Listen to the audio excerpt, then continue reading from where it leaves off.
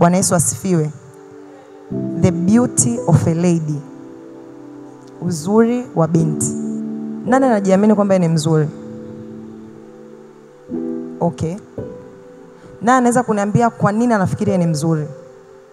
Si nimesema, ndio maana nimesema nani anajiamini. Sikusema tu nani ni mzuri. Nilisema nani anajiamini kuwa ni mzuri na mkanyosha mikono. Sasa kama unajiamini maana yake unajua ni kwa nini wewe ni mzuri. Nani anaweza kuniambia kwa nini wewe ni mzuri?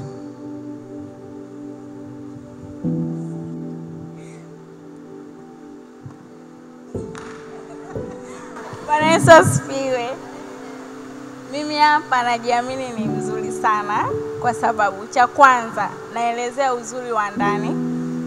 Mimi naamini ni mtu ambaye amebeba moyo mwema kupitia ndani yangu, kwa sababu kwanza kabisa nianze kumshukuru Mungu kwa ajili ya mama Apostle, kwa sababu amemkutanisha mama ndo mpaka leo hii na mimi nipo hivyo. Ni kwa sababu yake, kwa sababu anatufundisha na kupitia yale mafundisho anayosikia, kwa sababu mimi ni tofauti na mabinti wengine ambao wengine nimemaliza nao chuo, wengine mtaani. Kwa mtu akiniona anasema ni moyo mkao unaanzia ndani ndo mpaka sasa hivi mimi ni mzuri. Amina, mshangilie Bwana kwa ajili yake. Nani mwingine anaweza akatuambia kwa nini unafikiri ni mzuri? Si unajiamini, sema tu. Bwana Yesu asifiwe.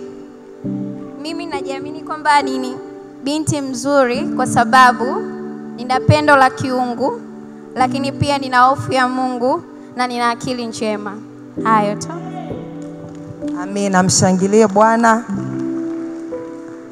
Mimi ni mzuri. Achana na uzuri wa tabia, mzuri wa sura, mzuri wa umbo. Yaani kuna mtu akiniangalia anachanganyikiwa. Kuna shujaa mahali yani akiniona halali. Si unanielewa? Yaani nina kila kifaacho binti kuwa nacho. Bwana Yesu asifiwe. Unajua tusijifanye tuko rohoni sana.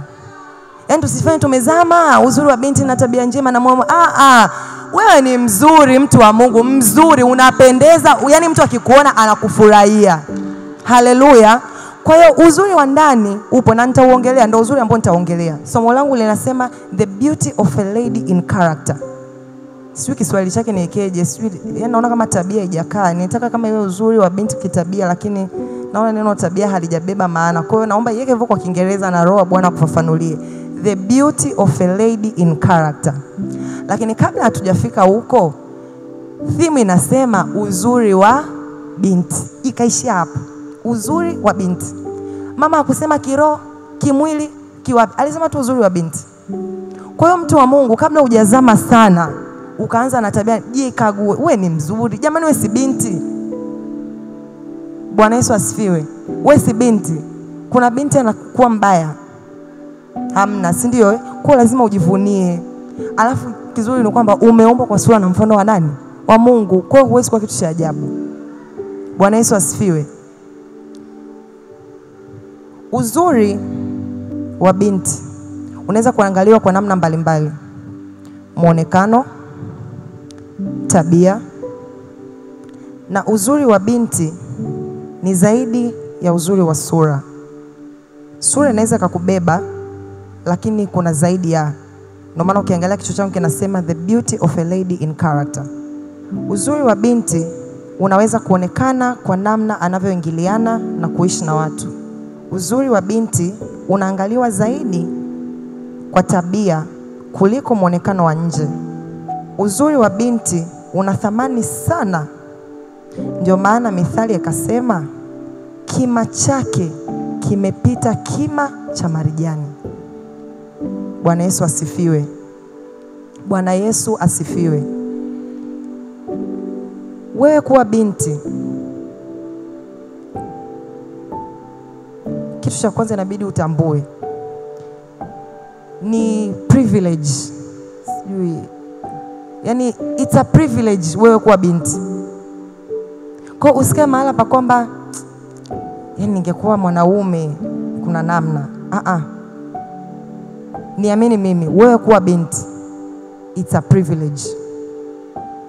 kwa sababu viko vitu vingi ambavyo binti au mwanamke amebeba ambavyo mwanaume hawezi kubeba. Tukirudi tu kisayansi, mwanamke anaweza kukaa siku ngapi bila kula?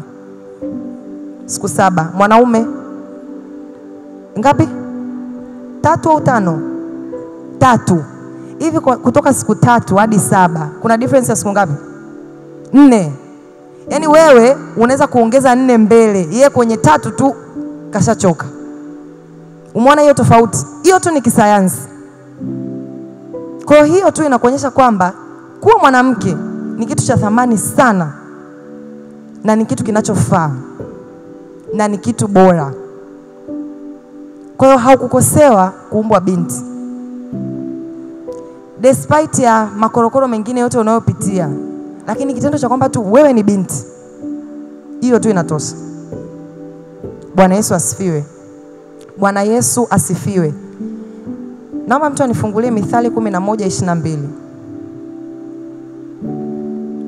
Mithali 11:22. Nafikiri tunaweza kuisema wote. Si tumeishika? Inasemaje? Tuiseme wote mabinti.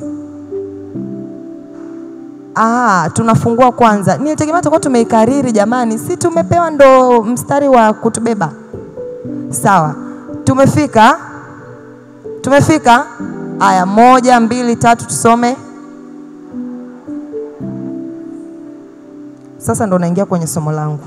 Kama pete ya dhahabu katika pua ya nguruwe, kadhalika mwanamke mzuri asiye na akili.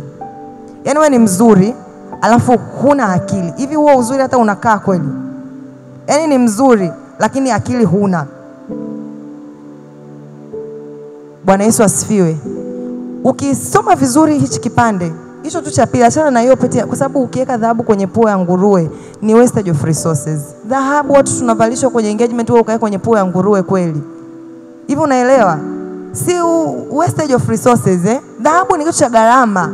Ukaweka kwa nguruwe, yaani bwana ukakiweka kwa kuku, hapana. Yaani hata sio ngombe uweke kwa nani? Yaani haina maana kuchukua dhahabu uweke kwenye pua ya nguruwe. Sasa angalia hiyo ilivyokaa, alafu mchukue mwanamke mzuri, alafu hana akili, unakuwaje? Kwa maana hiyo, hii inakupa kujua kumbe uzuri sio muonekano tu. Kuna mfano huwa mama anapenda sana kuutoa, wa yule mdada mweupe. Hivi mwewe kusifiwa na mama Apostle. Usiombe. Mama akimsifiaga yule mwanamke unaanza kujikagua. Hivi mimi nimeumbwaje? Dada ana jicho. Dada ana shape. Yaani hamna kitu amekosa. Ni mzuri. Lakini alivoolewa nini kilitokea? Yule mwanaume ndo alimjua sasa. Huu mfano si unaujua wote mama huwa anautoa mara nyingi, si ndio Sasa imagine ule uzuri aliokuwa nao yule dada ungekuwa ndo uko ndani yake, angekuwa kitu gani? Bwana Yesu asifiwe. Bwana Yesu asifiwe. Unapokuwa mzuri wa ndani, hata kama nje hujioni kwamba ni mzuri, lakini uzuri wa ndani unaweza ukatoka ukareflect hata nje ukaonekana mzuri. Wakati nimeanza niliuliza wangapi wanajiamini ni wazuri. Kuna wengine wakanipa uzuri wa tabia kwa ajili wanafundishwa na nini, lakini mimi niliwaambia mimi ni mzuri wa sura. Na ninajiamini watumishi mimi ni mzuri. Haleluya. Ukisubiri kusifiwa utasubiri sana.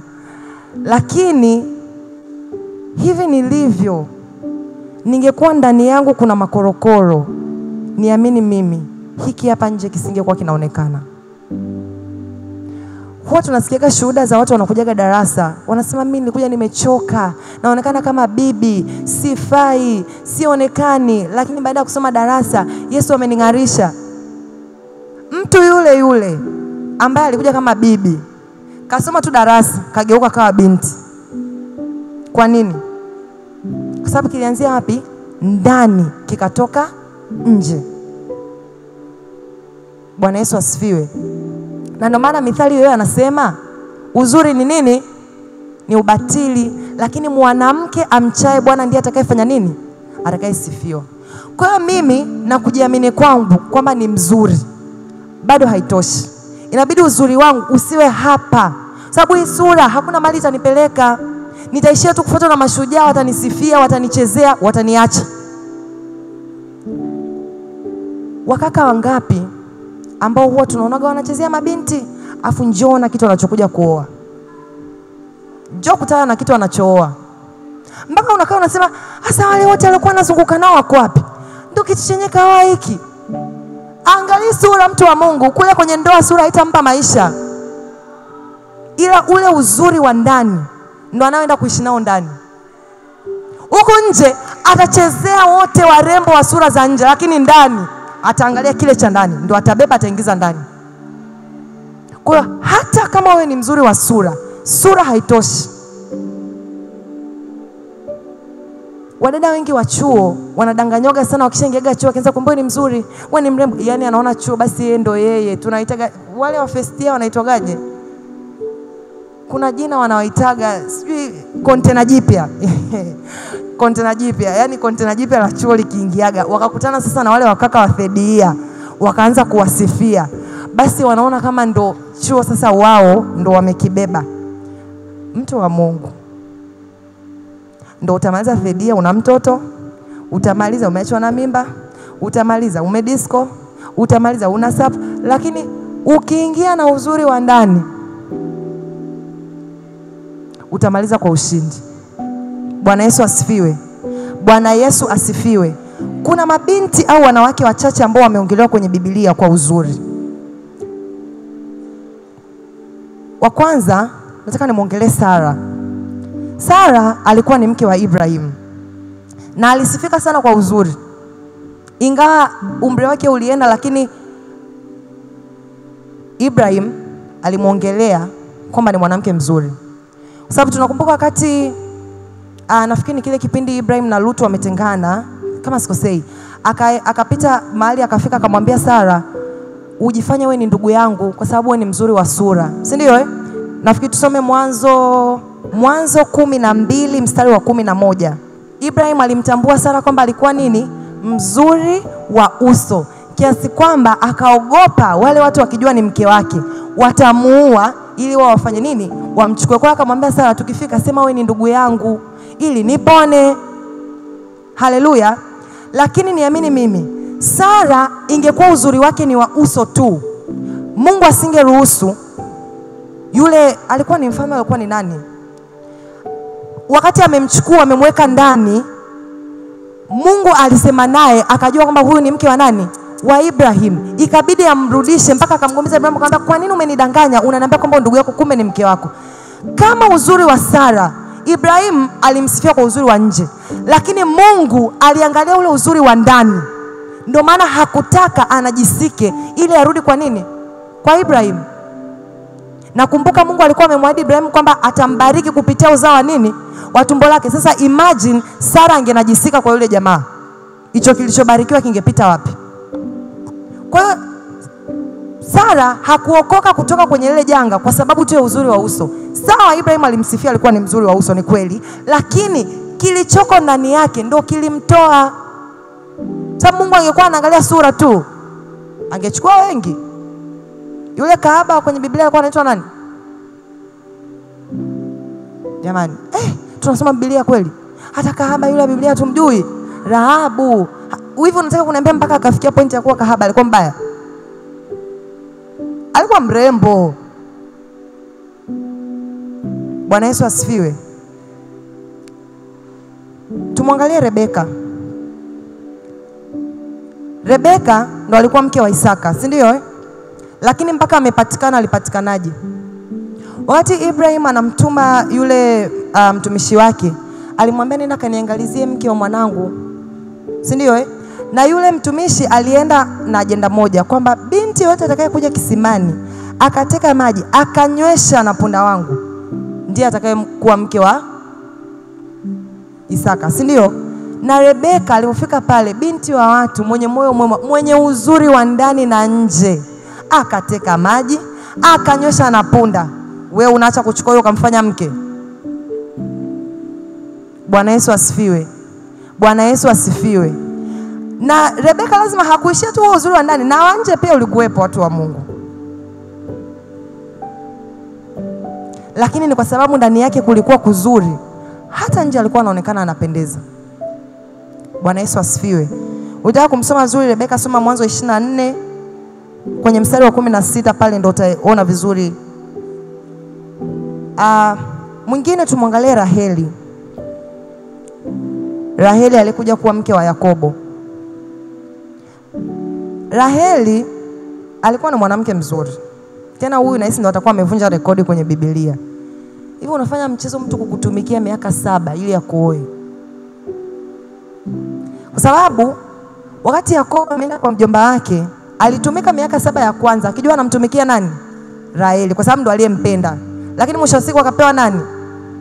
Akawa tayari kutumika tena ili amchukue Raheli. Hivi huo uzuri unaufanyia mchezo? Ulikuwa ni uzuri wa aina gani? Yaani kwa maana hiyo alimtumikia Raheli miaka 14. Kwa sababu lengo lake alikuwa Lea.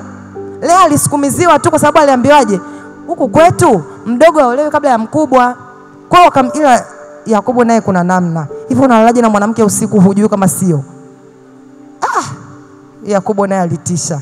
Yaani umelala na mtu usiku mzima, unaamka asubuhi na unabaki, kumbe sio yeye. Wewe usiku mzima jamani. Yakobo bwana, kuna namna. Uzuri wa Raheli, yaani ile mithali inavyosema ulikuwa umepita kima cha nini? Cha ndo huu.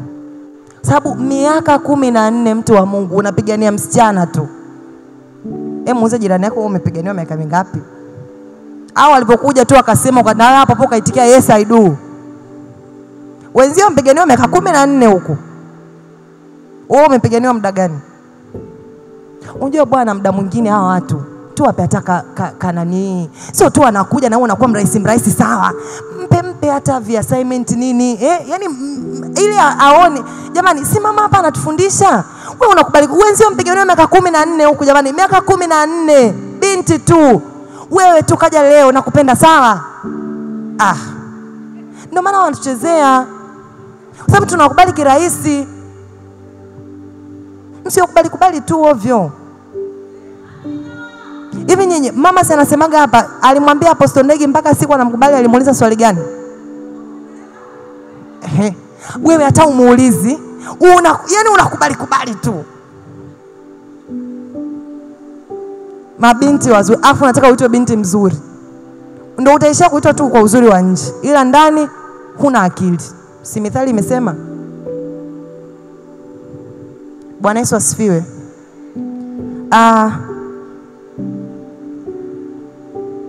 Hiyo Mwanzo 29 utakutana na habari za Raheli ukitaka kuzisoma vizuri. Tumwangalie mwanamke mwingine alikuwa anaitwa Bathsheba.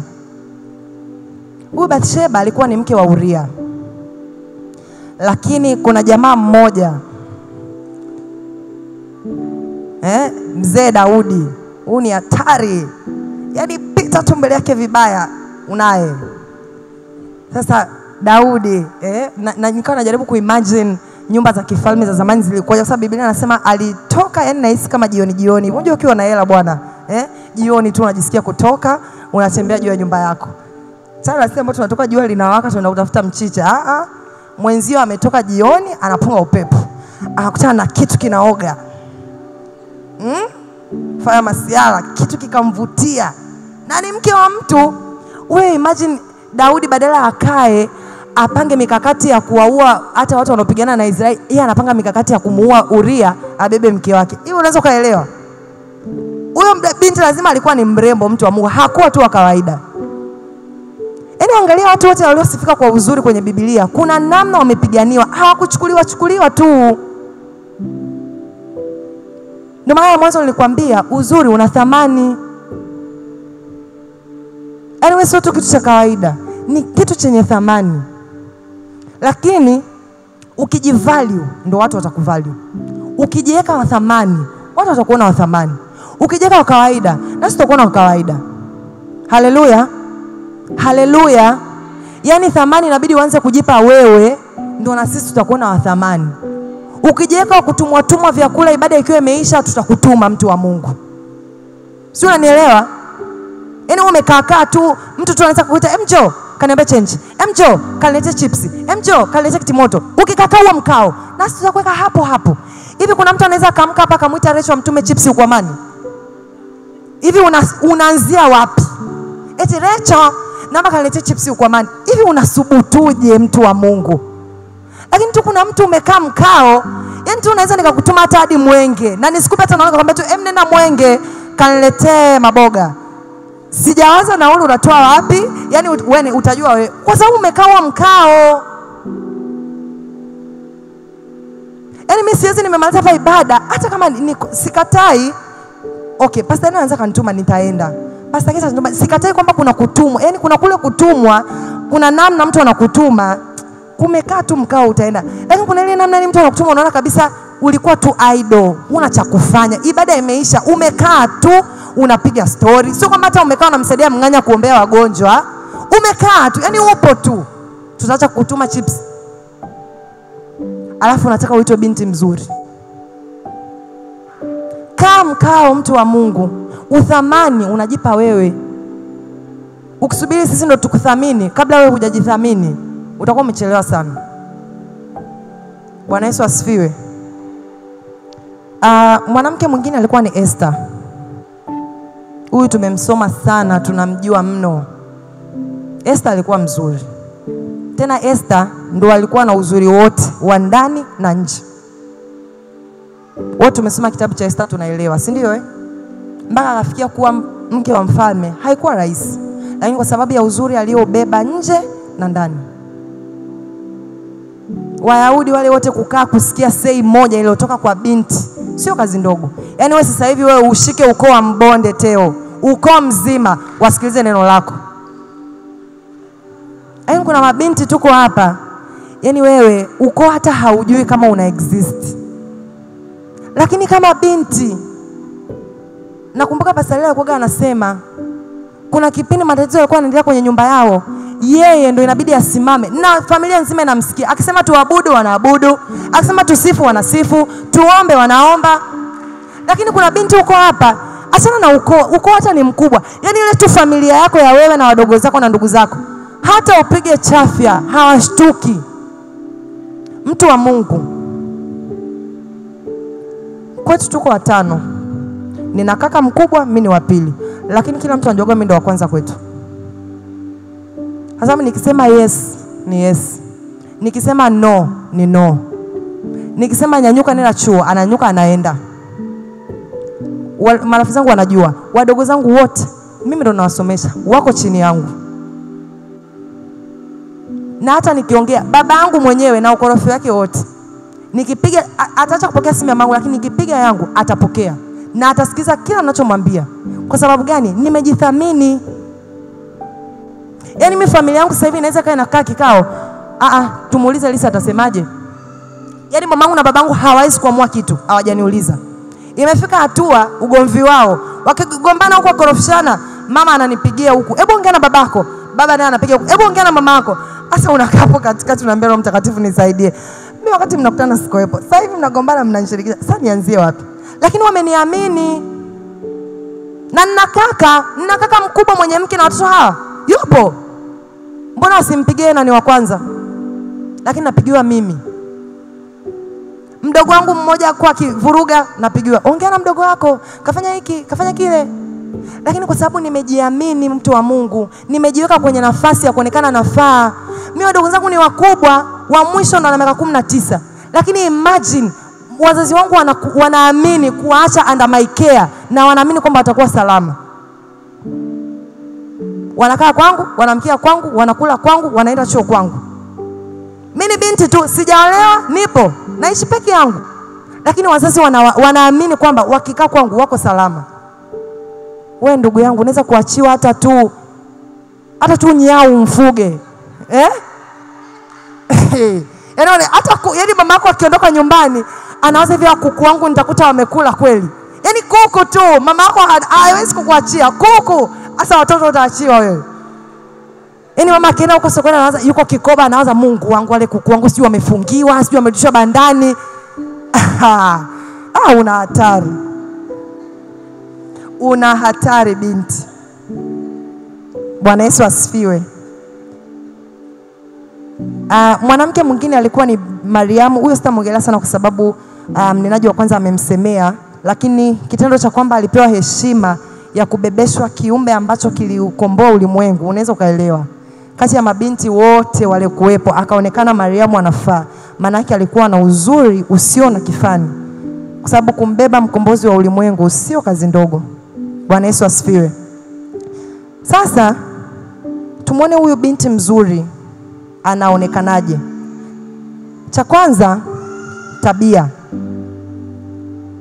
Nikisema tabia, namuongelea sasa yule Lisa, yule mwenyewe. Achana na ile box. Mama hapo anasema ni box tu. Achana nalo. Yule Lisa.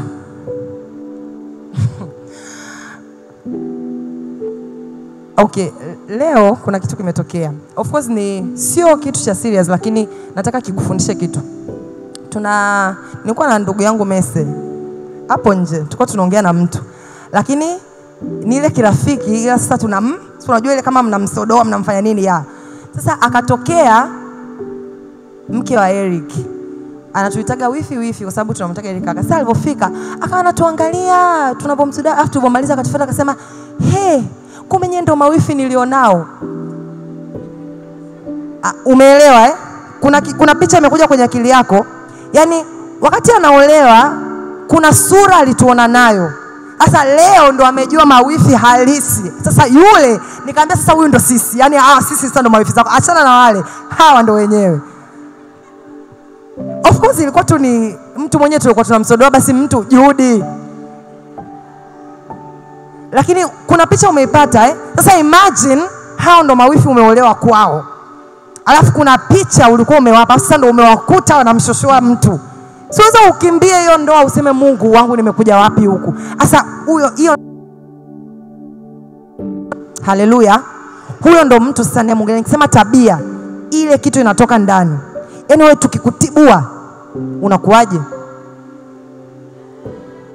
Bwana Yesu asifiwe. Bwana Yesu asifiwe. Alafu uzuri tabia haijifichi. Yaani tabia hajifichi. Uta act siku 2-3 ila kuna mahali tu utashindwa. Yaani ukijikanyaga tu hata kwenye kamwiba utalipuka, ndo tutakujua wewe halisi. Kwa ili tukujua kwamba kweli wewe ni binti mzuri, tabia yako tu itatupa kukujua. Bwana Yesu asifiwe. Na hapa kwenye tabia tunaongelea tunda la Roho: upole, uvumilivu, utu wema, fadhili. Haya mambo yote yakiwa ndani yako, wewe ni binti mzuri. Bwana Yesu asifiwe. Lakini ukitaka kusoma zaidi unaweza kusoma Mithali 31:30. Hii mistari andika tu, utasoma mwenyewe, muda wangu ni mchache. Lakini sifa nyingine, nguvu na heshima. Mithali 31:25.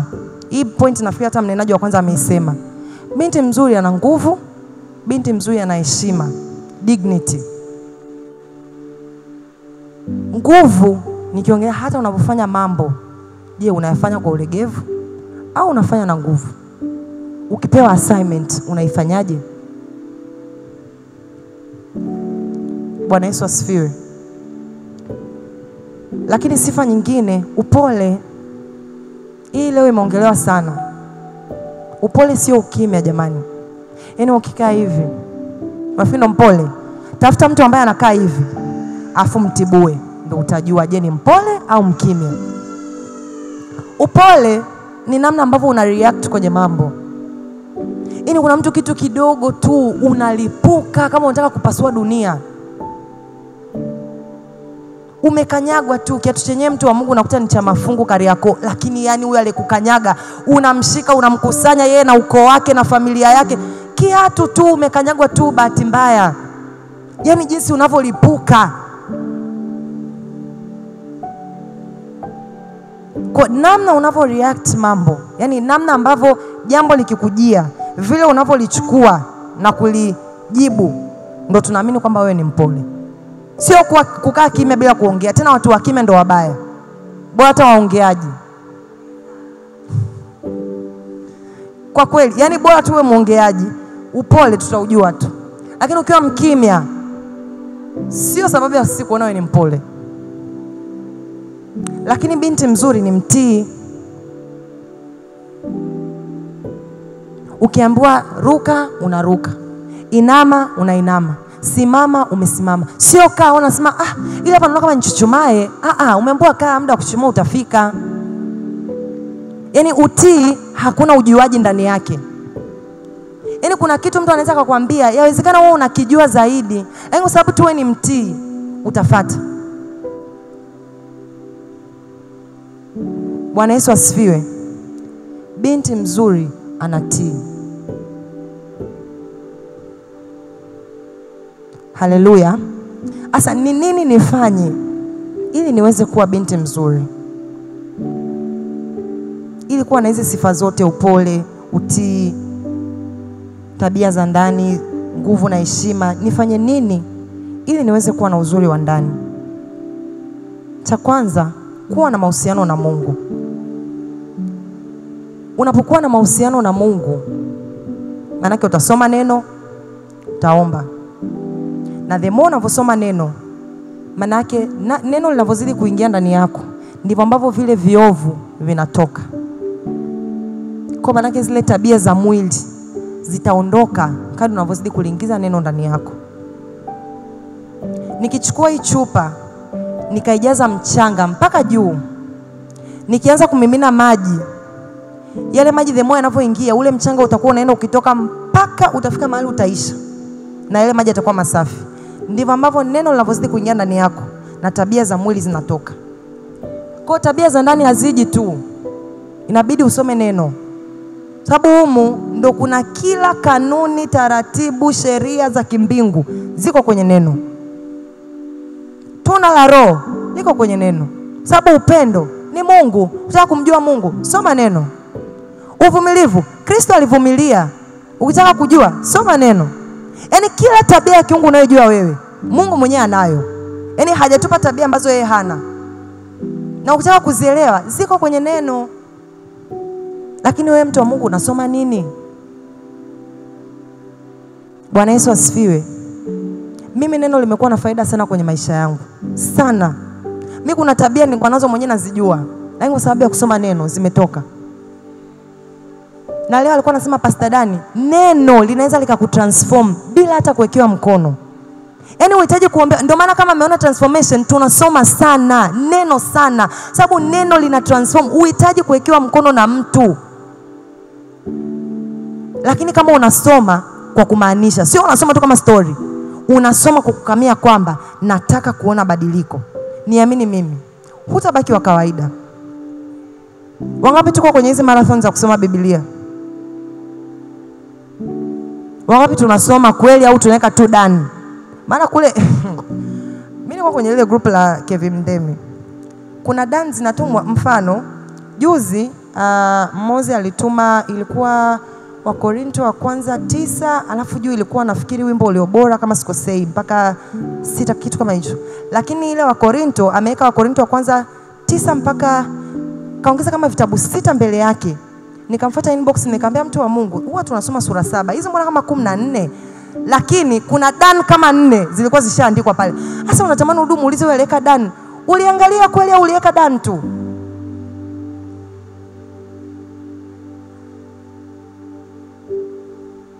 Kwa hiyo kule jamani, tusisome tu, tusitiki tu pale dani ukaonekana. Yaani bora usiweke hiyo dani, lakini wewe umesoma na hilo neno limefanya kazi kwenye maisha yako.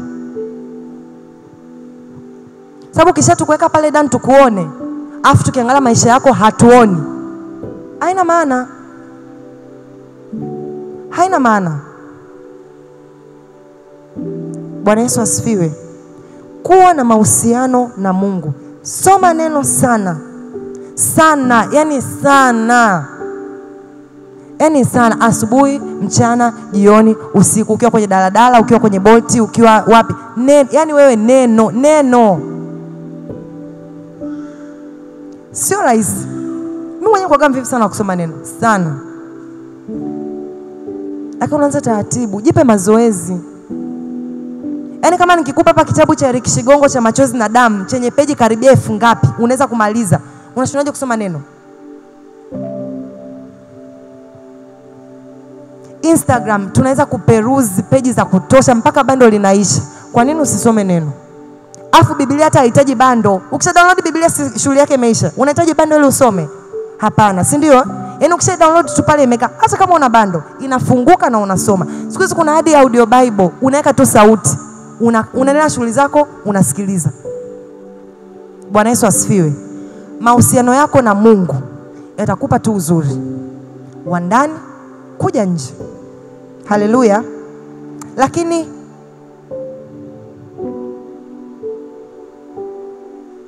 seek wisdom, hekima.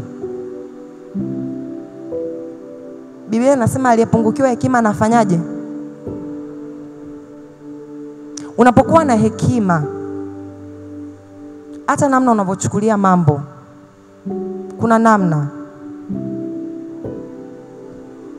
Kwa sababu ile hekima itakuongoza kwenye usemi, kwenye kuwaza, kwenye kila unachokifanya. Na leo imeongelewa vizuri kabisa. Tuliokuwepo ibadani tumesikia. Hekima imeongelewa vizuri kabisa. Kwa unapokuwa na hekima ya kiungu, itakusaidia kwenye vitu vingi sana. Sasa imagine una tabia, una tunda la Roho, alafu tena una hekima. Wewe unakuwa kitu gani? Utaacha kuwa mzuri? Haleluya. Kingine, mnisamee, itabidi tu muandike hivyo kwa Kiingereza, yani kuzigeuza kwa Kiswahili imekuwa ngumu. Develop inner character. Develop inner character. Yani sio nisemeje, ile tabia yako ya ndani. Bema. Yes, ijenge tabia yako ya ndani. Hivi mtoto mdogo, ili vile anavyoanza kuongea, anaanza kusema ile mama, baba, dada, vinatokea wapi? Kwa sababu kule ndani wote mnaita mama, dada, baba, na yeye vinakaa mpaka anaanza kufanya nini? Kutamka, si ndio? Ndivyo na tabia ilivyo. Yani ili wewe mtii inabidi uanze kupractice. Ukiambiwa kitu unasikiliza, unamtuliza tu yule mtu wako ndani, awe mpole, unasikia, unafanya. Ili uwe na hekima inabidi uanze kuifanyia kazi. Yani tabia inabidi uifanyie mazoezi. Kwa sababu hizi tabia za mwilini, si tulianza kidogo kidogo. Hivi mtu anayevuta bangi alianza tu na bangi? Alianza sigara kidogo, akadevelop, akaenda mpaka kafika kwenye bangi. Si unaelewa? Yani alienda hatua kwa hatua. Mtu mpaka anafikia kuwa kahaba, maana yake alianza kwa kidogo kidogo. Hivyo mpaka sasa amefikia tena sio mzinzi, ni kahaba. Sababu alianza yani hakula tu ameamka hivyo. Kwa jinsi ambavyo tabia za mwilini zinakuwa kwa kuzifanyia mazoezi, ndivyo na tabia za rohoni zinavyokuwa. Inabidi uzifanyie mazoezi. Yani wewe kama watu wakikutibua tu unalipuka. Asanza kujifunza, ukitibuliwa unakuwa tu mpole. Yani jikaze, usijibu, jikaze. Kwani utakufa? Kwa the more unavyojifundisha hivyo, ndio the more ile tabia itazidi kujengeka ndani yako. Ukiweka alamu ya kuamka saa 10 mfululizo mwezi mzima, si kuna wakati unafuata unajikuta umeamka hata bila ile alamu. Kwa nini? Sababu umejizoesha. Ndivyo na tabia ilivyo. Haleluya. Cha mwisho, jitunze na ujipende. Hii utasoma wa Korinto wa kwanza 6:19 mpaka 20. Jitunze na ujipende.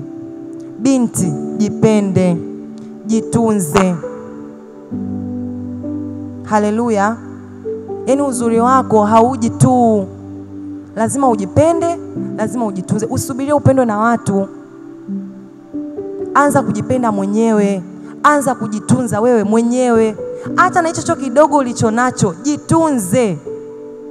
Jitunze, jipende. Yani mtu akikuangalia akufurahie. Bwana Yesu asifiwe. Nilisema pale mwanzo jamani, hata pia uzuri wa nje unamata, sio tu wa ndani. Binti ukiwa mzuri kila mtu atakupenda. Vaa vizuri, pendeza, onekana. Sio lazima ujipake makeup kiasi kama Rachel. Jipake tu hata mafuta ya mgana, hata baby care, lakini toka smart, umechana nywele, unaonekana vizuri, hujapaka lipstick, umepaka basi taka lipstick. Binti unatoka ndugu yangu kama umekurupushwa. Hata tukikuangalia tunajiuza huyu binti mama. Kwa mama wenyewe atushinda, waone kana pasta keti. Hivi kweli mama anapendeza kuliko wewe binti? Unajionaje? Afu binti, huo ndo wakati wetu. Huna mtoto, hunyonyeshi, lakini yani hata mama ananyonyesha kunifurahisha. Nakumbuka juzi kuna mama ni mama actually kwa sababu ana watoto. Nilikuwa namsema, naambia unakujaje kanisani na nywele zako hizo? Ananiambia nimetoka kufumua. Naambia hata kama wewe ni mke wa mtu, njoo kanisani vizuri. Ananiambia ujue Elisa una watoto. Nikamwambia watoto nitakuwa nao na uzuri utaendelea. Anyway, zikani kwa vile ndo umeolewa ndo sasa ndo ukae. Si unakuwa mzuri hata kwa ajili ya mume wako eti Pastor Kate. Kwa vile tu Yohana ashakupata ndo ukae kizembe. Hapana. Kuwa mzuri, jipende, jifunze basi hata kwa viongozi wetu. Wewe viongozi wetu si mnaona wanavong'aa. Jifunze basi hata kwa mama. Hivi nye mama apostle wanavovaa nyie amtamani. Wewe utamani kuwa kama mama. Yaani sasa kama mama yako yuko vile afu unakuwa ovyo jamani, inakuwa sio sawa. Bwana Yesu asifiwe. Haleluya mabinti wazuri. Haleluya. Kuna mabinti wazuri mahali hapa. Mabinti waliojaa uzuri wa ndani ambao watasifiwa kwa sababu ya kumcha Bwana. Haleluya mabinti.